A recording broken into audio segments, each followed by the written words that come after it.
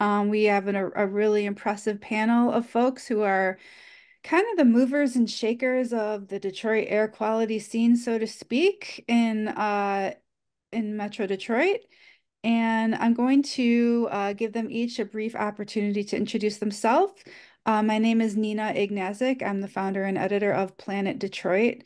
We're at planetdetroit.org, and we are a nonprofit news organization focused on covering health and environment issues that matter to Detroiters. I'm going to turn it over to Darren Riley to introduce himself. Hi, everybody. Pleasure to be here, and thank you so much, Nina, for all you do and reporting the real news and all the reports and stuff from Planet Detroit. But yeah, Darren Riley, founder, CEO of Just Air, really the organization really bent on making sure that everyone has access to clean air, which I'm excited to be here and share more of our learnings. But yeah, thrilled to be a part of this community. I live in Detroit, Southwest Detroit, and excited to share more. I'll pass it on to Jeff.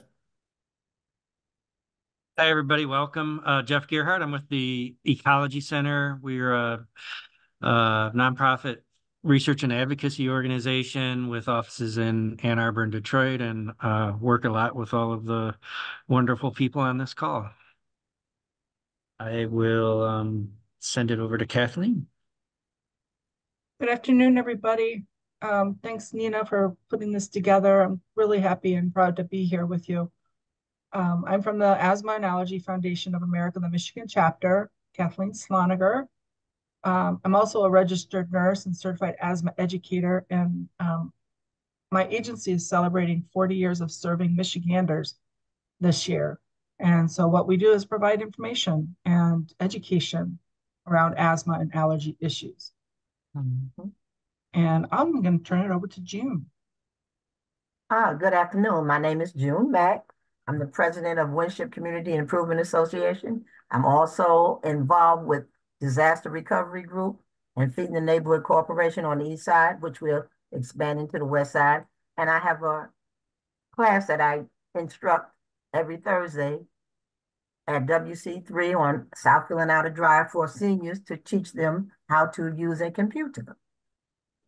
All right, so June, we're going to start with you. Thank you so much for taking the time to be with us today. So you have a history with asthma. Can you tell us about when you started noticing your symptoms and how it's impacted your life? Actually, I was born with asthma, and as far back as I can remember, it would be certain things that I would eat would bring on my wheezing.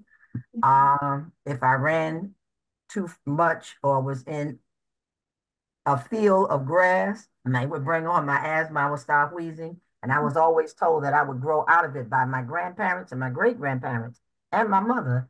And here lately, in the last 3 years, I found out that I would never grow out of it, and I'm 72 years old, and that it's a disease and nothing that I can grow out of. And So so have you been able to manage your symptoms throughout your life, or has it been? I stay away from things that I'm allergic to. And when I find that I have problems breathing, I avoid areas that have different odors. Different perfumes bring on my asthma sometimes. Pops. I drink water and tea, and different materials also. When I buy things, I have to wash them. I cannot just buy them and wear it. I have to wash the dyes out. The dyes bring on things.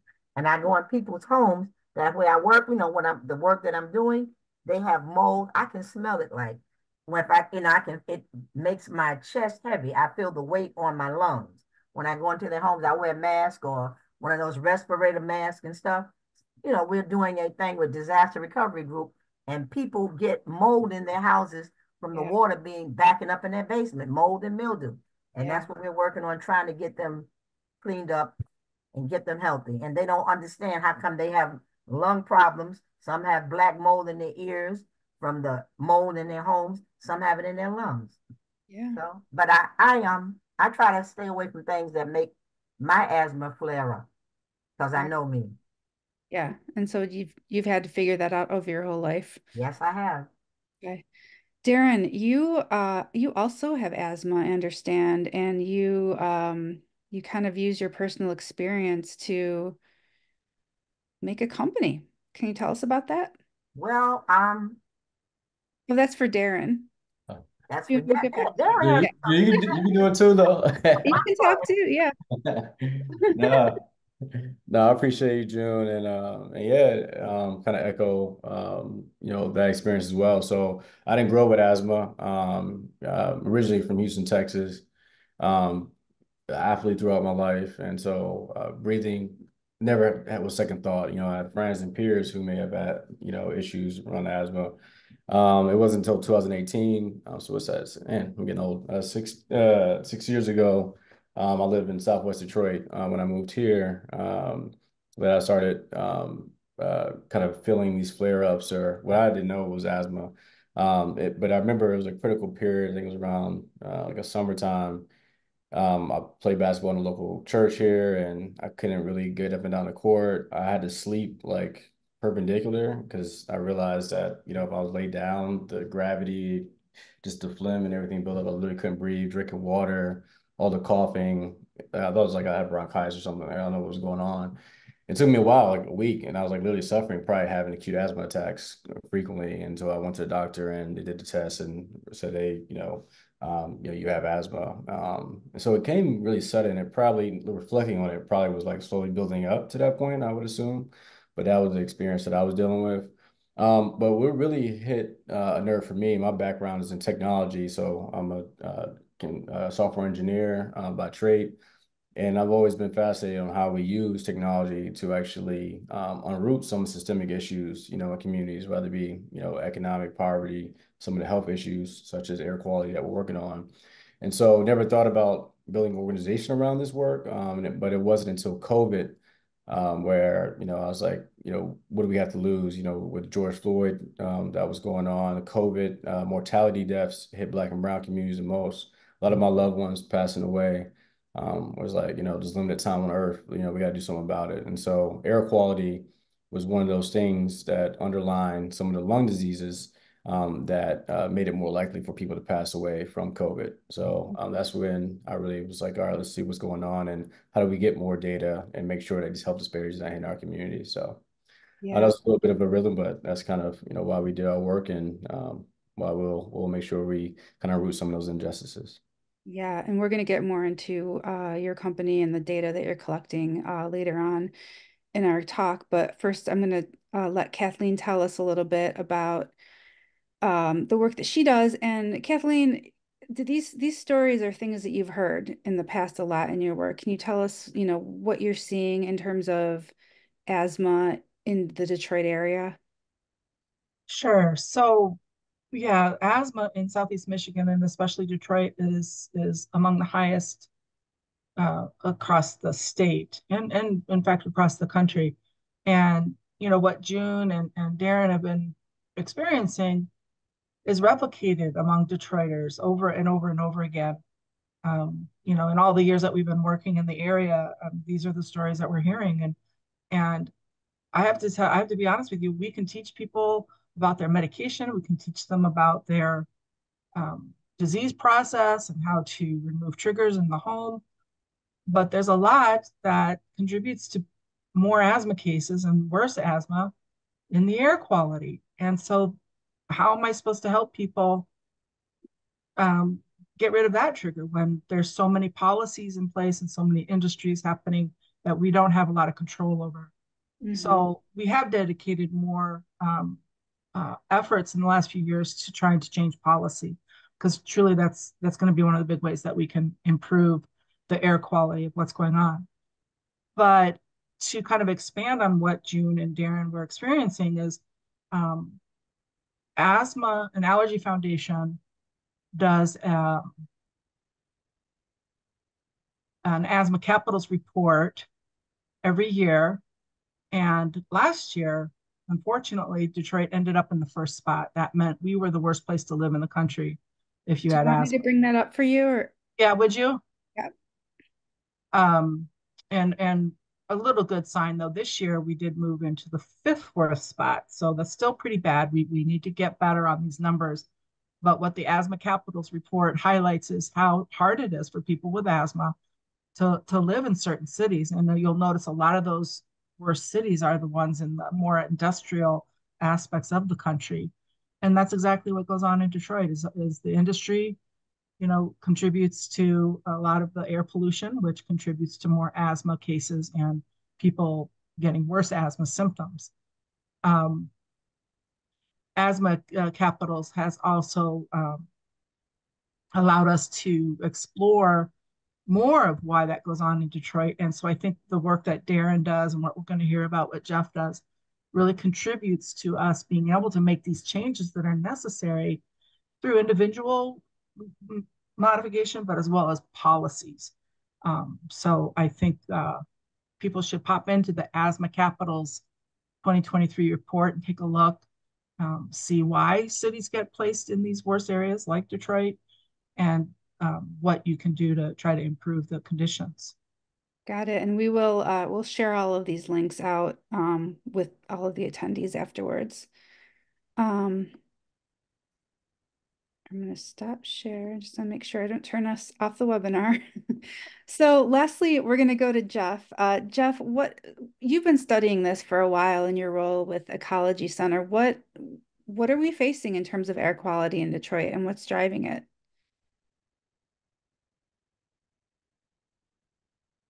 Oop, you're muted.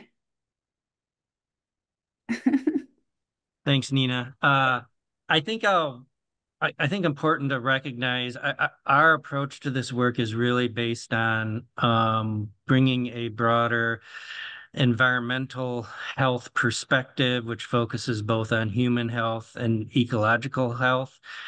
And when we start bringing that perspective to this work in terms of understanding community health, you pretty quickly get to the point where you realize air quality is one of the critical components to determining health outcomes and impacts, but it's not the only one. And I think, as Kathleen was mentioning, we know that there are significant historic social factors, historic racism, historic reasons why we have poor housing stock, the reasons why we have overburdened communities that are being impacted by multiple issues, and that has a profound impact on health. And air quality both exacerbates and is a trigger in that. And that's why, increasingly we want to look at these issues in an all-encompassing way. So there's been a number of efforts over the last decade to try to look at how do we integrate in environmental exposure measures and environmental effects with measures of sensitive populations, as well as socioeconomic factors that impact this. So Michigan has a wonderful tool, the Michigan EJ screen, that actually does that for the state of Michigan. EPA has a tool, and there's other tools out there that use these data sets to look at areas that are overburdened from these perspectives. And so when we think about air quality and the impact, it's within that context.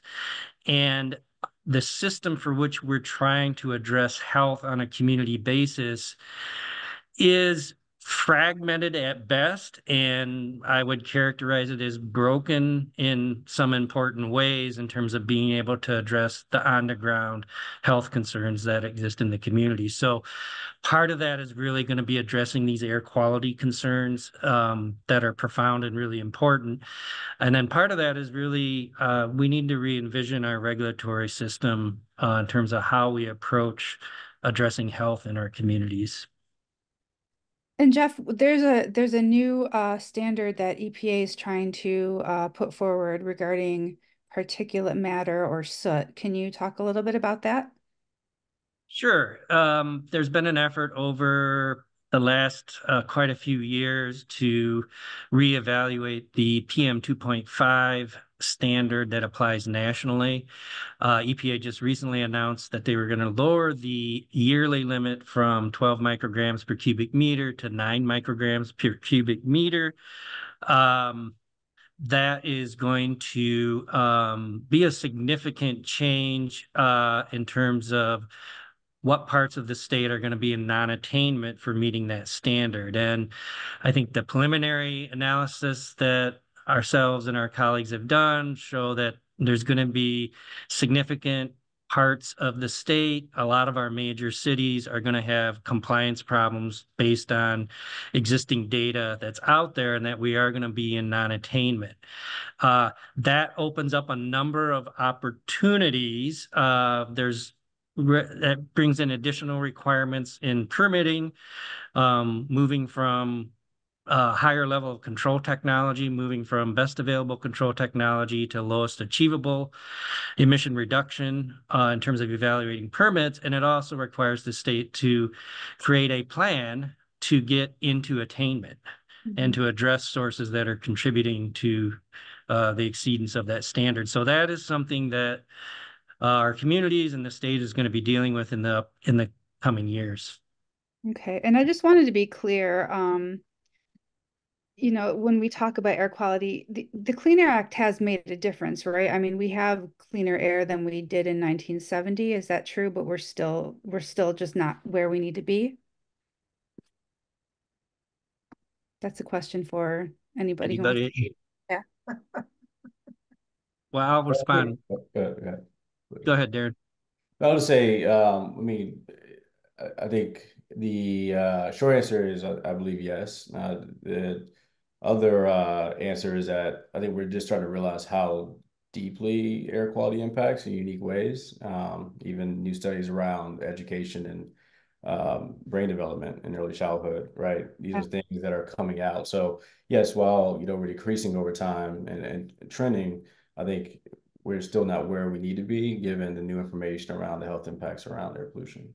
Yeah, and I'm just bringing up this graph just to show when we reported on ozone earlier this year, we were asked to put this in context. So yes, these pollutants have come down, but they're still causing problems. And like, yeah, Darren said, I think we're just starting to appreciate what those are.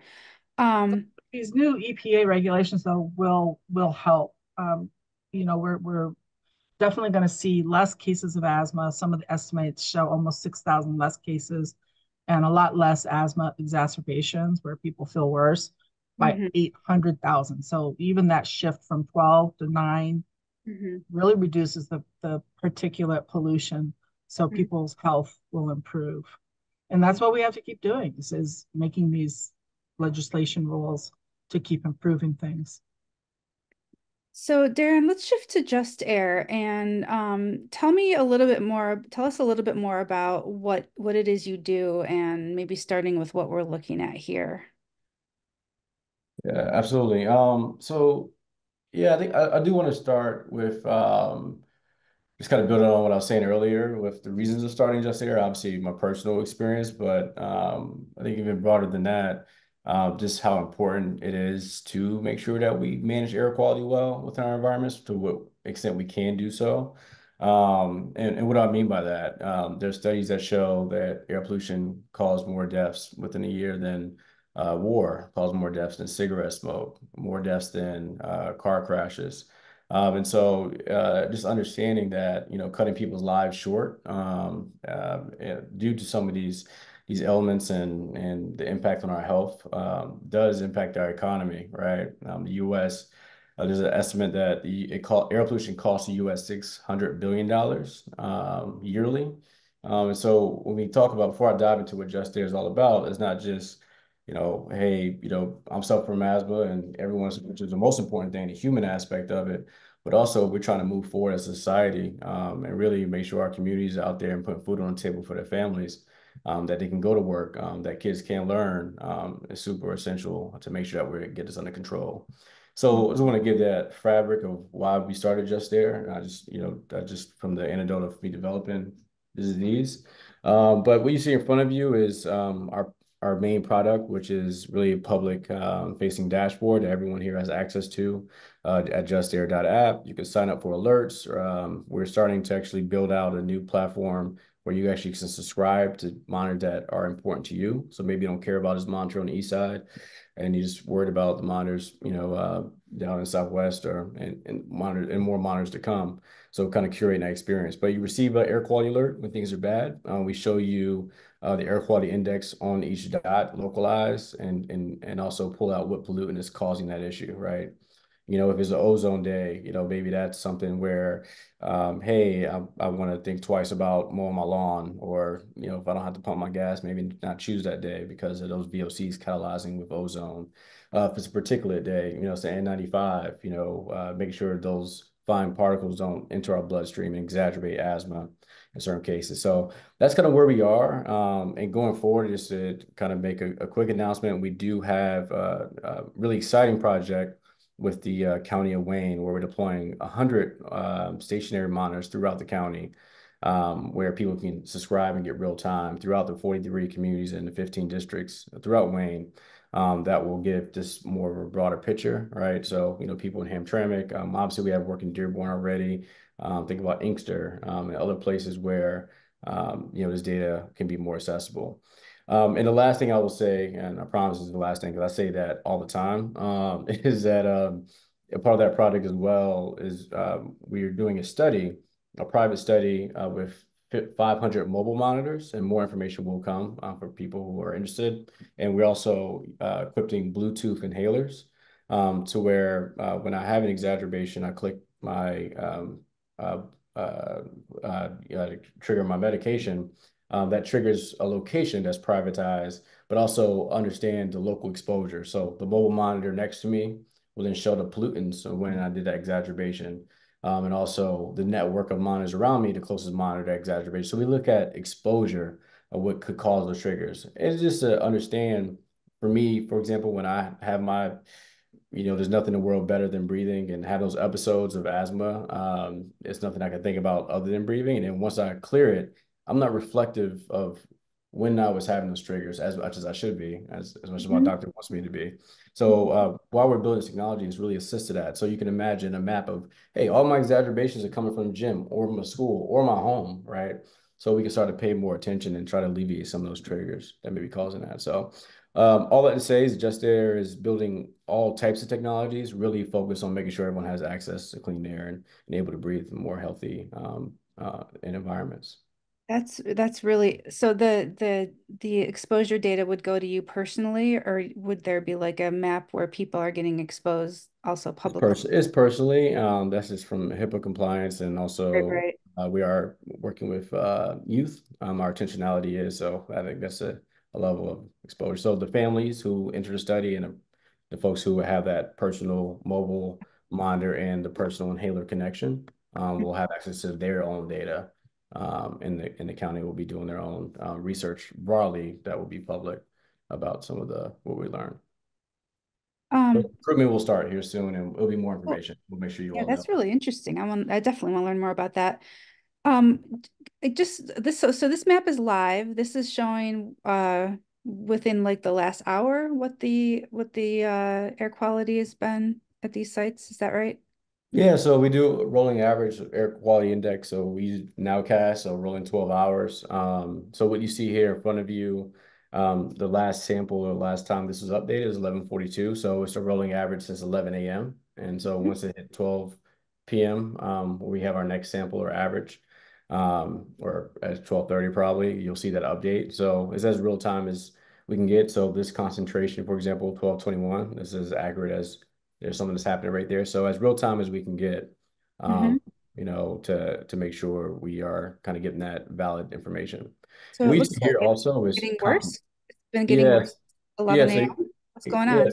yeah. So you can see, yeah, that's a point as well, is when you're looking at this map, and this is something that we're getting better at and trying to improve upon in terms of the education piece, is that this tells one part of the story. The other part of the story, as Jeff knows as well, is what is really happening in that environment. That's why we need sample data. That's why we have, if there's heavy trucking traffic, right, next to a school that gets out at 3 p.m. and we see a spike, we can assume that maybe parents are idling or buses are idling. That could be the context. So this tells one part of the story, but the other part of the story is really on the ground, and you understand your environment better than these monitors. You see what's going on in your environment. Hey, what that industry, hey, these trucks idle, or hey, these homes that, or maybe need some updating. So But also one thing I'll note and maybe kick over to Jeff to maybe share more on the importance of make sure we have quality data and quality instrumentation when we do this reporting. So one thing we try to focus on is make sure the data that is available is controlled, calibrated, make sure that we maintain these monitors and not reporting bad data that, people are making decisions on. But I know Jeff is actually my guru and taught me a lot of these things. So I'd love to if he has any input on just like that whole infrastructure bit and monitoring. Well, I'll just comment that community-based monitoring has, as someone who's been doing this for decades, in the last 10 years has really expanded incredibly around the country, around the world. And so there are a lot of people engaged in this work. This is our Southeast Michigan project, but Darren's doing work in other parts of the state. We're doing work in other parts of the state and in other states doing this. So it's a significant shift in communities being able to generate their own data. There's real challenges out there in terms of maintaining data quality and working on those issues, and we're all kind of wrestling with that. But nonetheless, the work has been really successful as a way to educate, engage community members in understanding what are some of the kind of micro air quality impacts that may be happening in their neighborhoods. And then I think it's also, particularly when we start looking at, the PM standard being lowered and some other regulatory changes, I think this additional monitoring helps add granular detail to the regulatory monitoring systems and helps us try to understand places where we need more monitors. Where do we need more regulatory grade monitors? Where do they need to be? And can help drive improvements in policy. So I think it's an exciting set of work. Darren's really been doing a great job leading up that work, but I think all of us are involved in different aspects of that. Yeah, this is really exciting. I'm going to stop sharing now and we're going to shift gears a little bit because we want to talk about, okay, we understand air quality is something that, there's big policy forces at work that we need to be looking at. But if you're somebody that has asthma, what can you do to make sure that you are managing that condition to the best of your ability? And so Kathleen and June participated in a program to try to help make that happen. So Kathleen, could you start a little bit just by telling us what that program is? It's called HEAL. What does that stand for? What does that mean? So before I jump into that, and I want to talk about that, I do also want to mention that my agency, Asthma and Allergy Foundation, has received a grant from the EPA of the United States. We're working with Wayne State University and also doing some air monitoring in Detroit for seniors. And we're lucky enough to be able to put a monitor in the home as well as outside the home. So this is going to add to the database that Darren and Jeff use in their analysis. And I think that's going to enhance really what medical folks can do to help people then when we understand the impacts of what's going on in the environment. Very cool. And one other issue is people have to understand that pollution not only affects people with respiratory illness, but we know now that pollution, what it does to the body with its toxins, can affect heart disease, can affect diabetes, can affect maternal and fetal mortality, and so many other chronic health issues. So it's just not for respiratory, which is bad enough. Now, if you add in all those others, so it's so important that we're having this discussion today and that we are going to talk about some solutions like this HEAL program that the Asthma and Allergy Foundation was lucky enough to receive a grant for, so that we could really impact people in the Detroit area, help them understand the disease process, help them understand what they can do about it. But HEAL itself stands for Health Equity Advancement and Leadership. It's a fund that started from our national office to really drill down into the communities where these chronic illness problems happen the most, and especially in communities that have been historically disadvantaged and uh, not received adequate health care, not received the economic benefits and all these other things that we know are going on. So we developed our HEAL program to reach into those most impacted. And what it does is not only teaches folks about their asthma condition and how to make it better, but we know that chronic disease and health is kind of you need a holistic perspective, and lifestyles need modification in order to improve the chronic condition. And so we've been able to offer folks not only the education, but access to exercise. So we give them free family memberships to the local YMCAs. You can go on site, and they also have virtual. So there's no excuse, because we know movement improves health. We also are able to provide nutrition support. So we give them visiting sessions with a certified nutritionist so they can talk about food and how that impacts their asthma and allergies and how that impacts their health in general. But we've also been able to offer them the fresh food that they need in order to make these improvements. So we've worked an arrangement with the Eastern Market, and our folks can come, twice a month and pick up the farm box. And they can do that curbside, so it's really easy. Another aspect of the HEAL program is that every time folks accomplish a task in the program, they get a reward. But it's just not any reward. They get a reward that's going to benefit their health. So they might get an air filter. At some other point, they might get a water filter, because we know water is not that great in Southeast Michigan. We also have opportunities for them to receive allergy-friendly bedding and allergy-friendly cleaning products. I mean, it just kind of goes on and on from there. But another big impact of our program is that we have tried to ensure that our folks visit with an asthma specialist so that they can really get on the right track to improving their asthma condition. And I wanted to, I see you brought the story up about the HEAL that Planet Detroit did, and that's really great. Yeah, and Nina, yeah, there she is. So I wanted to also, if I could, share my screen. I wanted to bring up some of the, maybe after June talks, maybe June can share about her experience, and then I'll bring up some slides that really, we've been doing an evaluation of the program so we can see how it has actually impacted folks. Okay, yeah, sounds good. So June, you participated in the HEAL program. What did you win any prizes? What did you?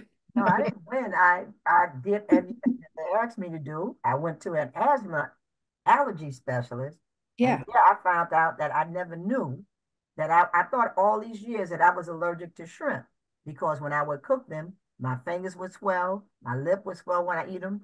I get bumps. And I found out that I wasn't, because he told me I was allergic to, after all these tests they give you with the needles and all that stuff they stick you with. I'm not allergic to shrimp. I'm allergic to the preservative that they spray on the shrimp. Wow. And I didn't know that they were spraying preservatives on the shrimp. But Great. I always soak, I did not do that, soak it like I do now. But I soak all my chicken, my fish, I soak it with kosher salt and white vinegar. I soak my white potatoes after I cut them up and let the potassium fall to the bottom of the bowl. I let it in. I pour that potassium off because I know it's not good for you. Too much potassium. But I didn't know that. I learned that I wasn't allergic to shrimps, and there's certain things that I can't eat, certain things that I can't wear, certain things that I can't smell. But I'm allergic to grass, but I cut my grass. I wear a mask because that's exercise. I do my snow. I do things. I have a garden. I don't buy a lot of vegetables because I grow them. And so I don't Nina, you said that, huh? Nina, you said that June won prizes, and again, they're not winning the prizes. I didn't win. I achieved them. They just gave it to me for doing the pillows. I love the pillows. Okay, and the air cleaner. What are the pillows? So I are they? have a water filter on my whole house. I had already did that before the Flint episode. When I bought this house, I put a water filter on. I had it. We did it. So my grass gets filtered water. That's what I water it. My vegetables get filtered water. I know I got a lot of allergies, and cats. People that have asthma should not be around a cat. Yeah. if you're allergic. You know, even dogs. Oh, unless you got the dog with no hair. They have dogs with no hair, you know, but they don't look good. So June, did you say that you didn't actually know that you had asthma I knew before? I had asthma, but I thought I was going to grow out of it from being told all my life. Yeah. I'm not from Michigan. I'm from New York. But I would Okay. go to Alabama to visit my grandparents. They would always tell me that I would grow out of it. Yeah. And I never grew out of it. I would just not have so many bad episodes all the time. But I Hmm. did everything that kids do. I went camping, I went skiing, I did all that stuff, but it would be limited because my breath would be short. And I always had an atomizer. At that time it was isopropyl. You just buy it over the counter at the drugstore. Now everything is so expensive. But the main thing to getting to people about with asthma is education. You got to educate them. My community association, I always hand out all these flyers from Hill. I make copies and I give it to them. I send it to my friends on the east side where I'm going to have Darren go because you met somebody over there, Darren. You don't remember them, but they are advocate over there on the east side here in Detroit.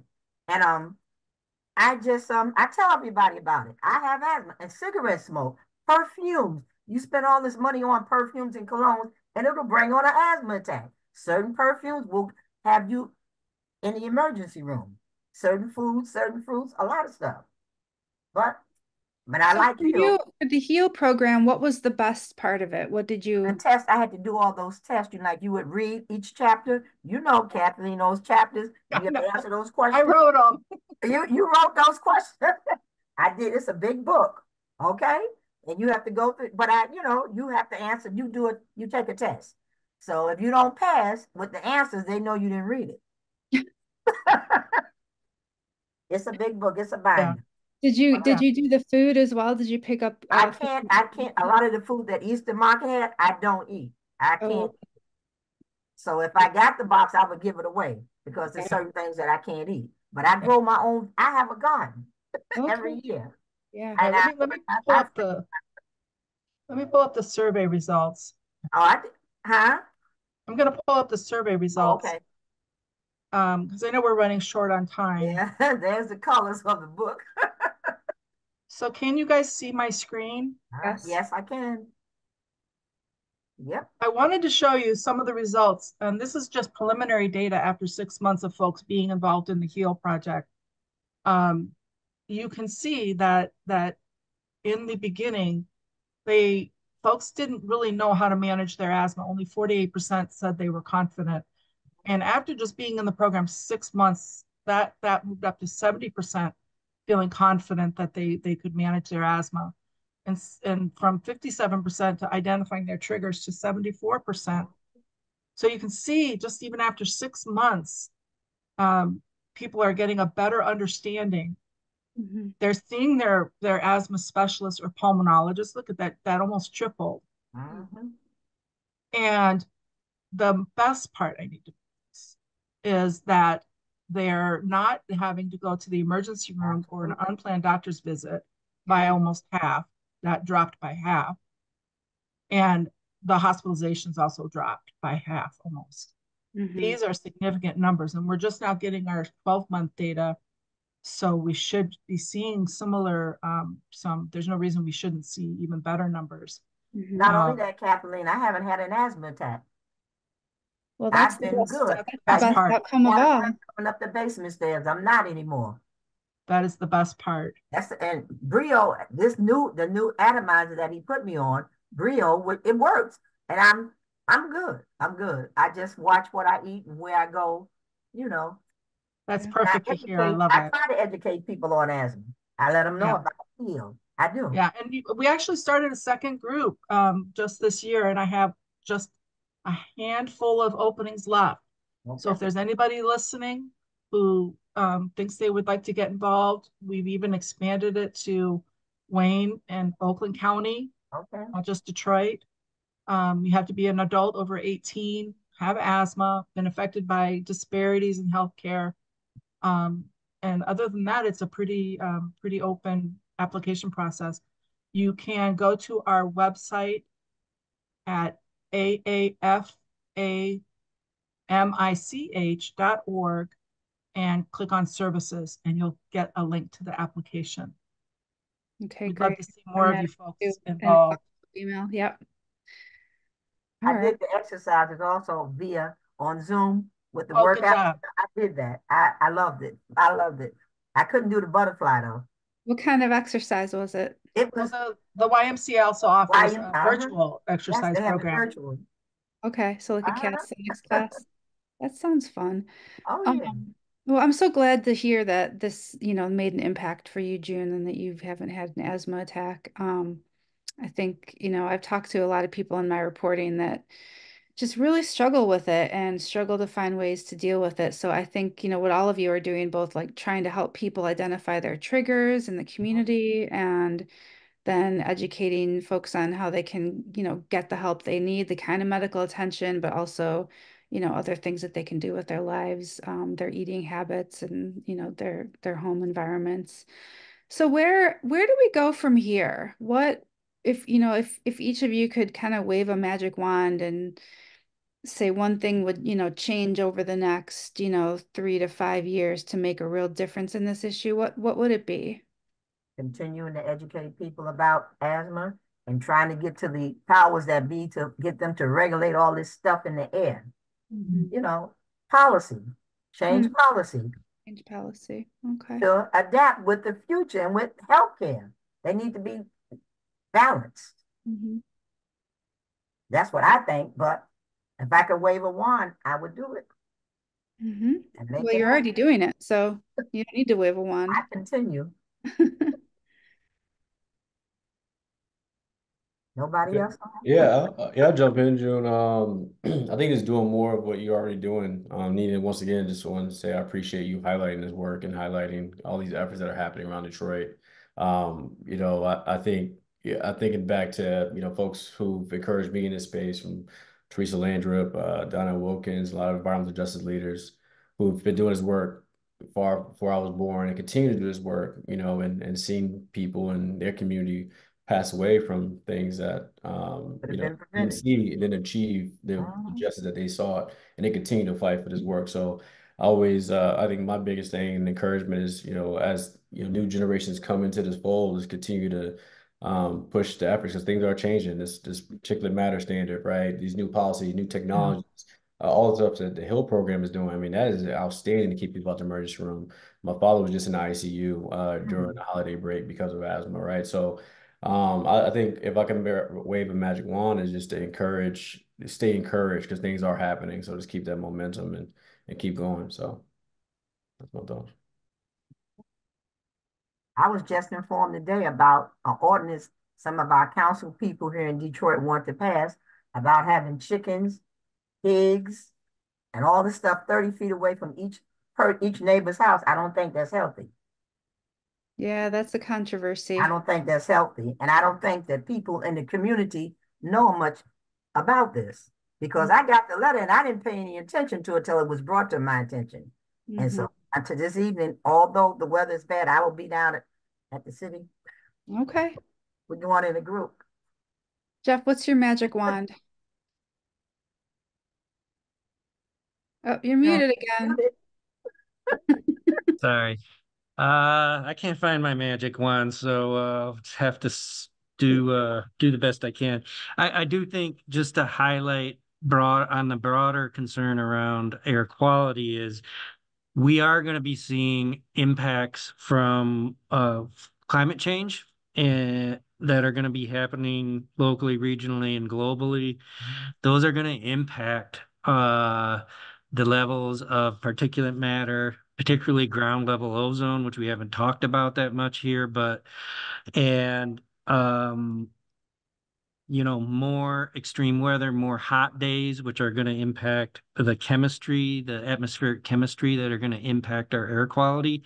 So we need to continue to uh, evolve our regulatory paradigm on how we try to address these issues, because the way we do it now is not able to address what people are really going to be experiencing, what they already are experiencing, and what people are going to experience going forward in a changing atmosphere.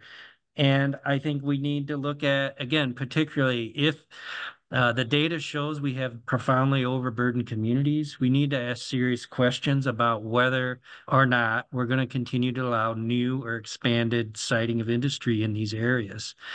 These are really important questions because the system right now, we don't say no. And we know we have health impacted communities and we continue to permit and site sources there. So really ask the questions on whether we need a pause on some of the new sources that are being put in until we have a handle on this. And then, in terms of thinking about regulatory requirements, is how do we move beyond what's in the regulatory requirements? How do we look at new state laws that address some of these issues, things that we can actually do in Michigan? So I'm hoping in 3 to 5 years we made progress on that. Kathleen, anything anybody hasn't said yet on your wand? Yeah, I do want to mirror what Jeff is saying about the climate because it's important that each individual and business starts to really, move in that directions. We all need to use clean, renewable energy sources. And the interesting thing about making these shifts is that they impact the health in a positive way very quickly. Mm-hmm. Whereas these changes take a little longer to impact the actual climate. Mm-hmm. So by making these changes to more of a green and renewable economy and energy use, we're going to see the health impacts a lot sooner than even the benefits to the climate. So that's a good thing. But my magic wand has helped because some good news is the Detroit Public Schools is one of the schools that have been granted an award from the EPA, and they're going to be able to get 15 electric school buses. So think about all the combustion and fossil fuel that won't be going into the environment because of those new electric school buses. Mm-hmm. So that's exciting news for Detroit, and exciting because we know how badly affected the kids are by poor air quality in Detroit. So this is going to really help them. So that's good news. And then like we've all mentioned, the EPA regulation changing the PM to 9 micrograms is really going to impact health in a great way. So these are the things we can continue and should keep pushing for and riding the coattails of, so that these changes that are really necessary to improve our climate, can actually happen. So it's good stuff happening. We got to keep that momentum going. A lot happening around air quality. It's really amazing. So we have just about 9 minutes left, and wanted to leave some time for questions from the audience. I don't know how we actually receive those questions. Monica, do you know? Do we have anybody that can raise their hand or submit a question? Put it in the chat. Okay. I think anybody can put a question in the chat. And then we'll all be able to see them. So if anybody has any questions for any of our panelists today, throw it in the chat and we'll chat about it on the call. Looks like while we're waiting for those, I wanted to also mention that another great thing happening is the Inflation Reduction Act that the Biden administration got passed, and legislation got passed recently. That's going to impact health and climate because there's so many great incentives and rebates and such in that plan that will help industry and businesses and individuals move from this fossil specific environment into a green and electric electrification environment. So that's another good thing. And June, do you have a Black Club? Yes, I'm the president of Quality Black Club. I'm the president of Winship Community Improvement Association. Uh-huh. I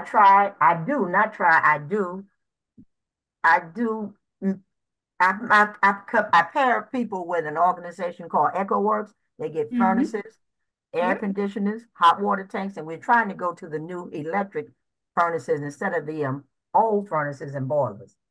Okay, and we try to do We do weatherization. I'm also the secretary of Sinai Grace Guild. We have an organization. We do weatherization to homes in the Winship community area and the surrounding community around Winship. We do weatherization. We do windows, furnaces, hot water tanks, central air, and we do that, repair their porches, their steps. We do things like that. We try to help them to stay in their homes and stay healthy and get rid of the mold and the mildew. And I also work with disaster recovery group, like I said before. Yeah. We are getting them, we do muck outs, we clean the basements out, get the mold and the mildew, and give them furnaces, boilers, hot water tanks, try to get them to go to electric furnaces. There's a new thing with EcoWorks. We paired up with EcoWorks. So we do a lot on both east, west, and south. Haven't got to the north yet, but we're working on it.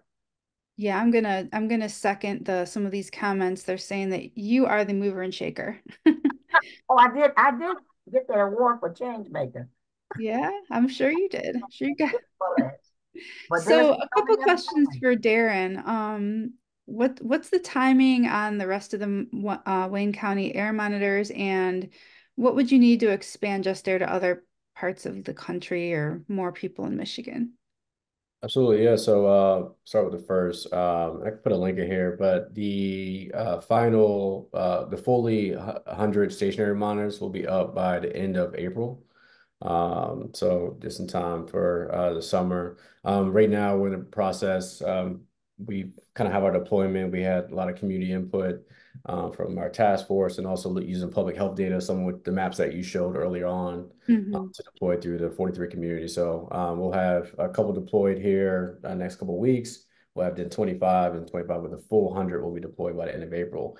And in terms of what we need, just interest to expand within Michigan. We're in 7 states across the U.S. Work with some tribal communities. Something also we didn't mention as well. There's so much tribal knowledge in this work, and definitely encourage folks to reach out to our neighboring tribes and get those learnings and how to make sure that we make sure our climate and environment is sacred. Yeah, if you're interested in bringing Just Air to your communities or reach out, we can figure out how to make it work. We're in Kalamazoo, Dearborn, and Grand Rapids, and obviously Detroit, and we continue to expand throughout the country. But yeah, cool. I'll put the link for the Wayne County. You can sign up and just receive like updates. Okay, I'm not sure if it reaches them, but I put the link there in the chat. Great, and we'll send that out. And then another question about beyond the HEAL program, are there any other programs where folks can get air filters for their communities, for their homes? There's not much going on right now. It's always dependent on funding, right? There was a huge grant funded program going on, and I think June's group is involved in some of it, but they had, I forgot the official name, but they had a 14,000 person wait list.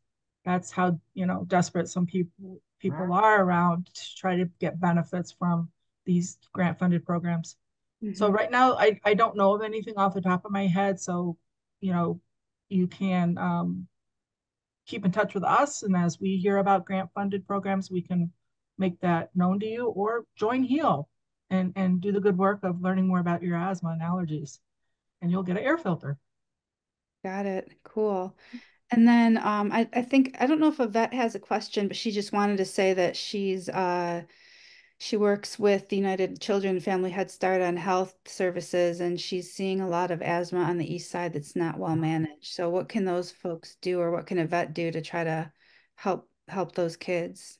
Yeah, so please, it's education, because when we know better, we do better, right? That's a age-old saying. So contact me, and I'm happy to come out and do some classes to support the families, to get them in touch with resources that they need, make sure that they're visiting the right kind of doctor, getting on the right medicines, getting rid of triggers. Asthma takes a lot of effort to make better, but then, oh my gosh, once all that happens and folks are feeling better, it's a great thing because that lasts. So our phone number is 248-406-4254, or you can go to our website at afamish.org. Let me help you, and definitely we can do that. We have lots of great programs and services available. All right. Well, I'm so appreciative to all of you for taking the time out today.